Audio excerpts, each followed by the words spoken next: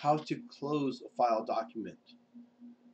The number one mistake I say here is when I tell you to hit the X on the top right corner, they go to the very top right corner where the CATIA file page is, and they actually shut down CATIA or your 3D experience. If I want to close this model off, you click on that model and you hit the X right there. That's how you close this model off. You see on the top I have several models open. So if I want to close one off, I have to hit the X to close it off.